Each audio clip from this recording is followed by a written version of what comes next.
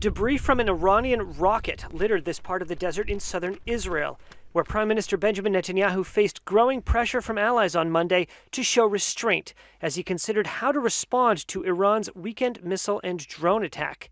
A government source said Netanyahu met with his war cabinet Monday for the second time in 24 hours following the Iranian strikes. This is an Israeli decision to make, whether and how they'll respond.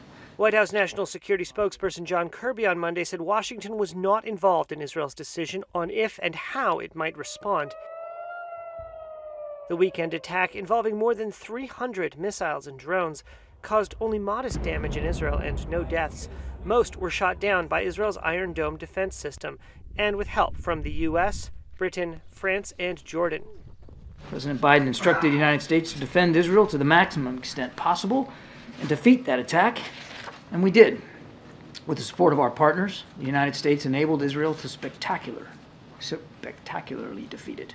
And now those allies were urging Netanyahu not to raise tensions any further. The United States is committed to Israel's security.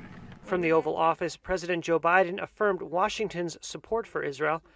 Speaking in Parliament, UK Prime Minister Rishi Sunak said he planned to speak with the Israeli leader. I will also shortly be speaking to Prime Minister Netanyahu to express our solidarity with Israel in the face of this attack and to discuss how we can prevent further escalation.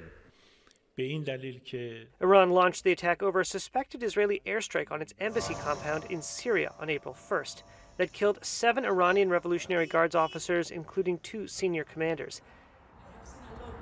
Italy, which holds the rotating presidency of the group of 7 major democracies, raised the possibility of the G7 discussing new sanctions against Iran following the attack.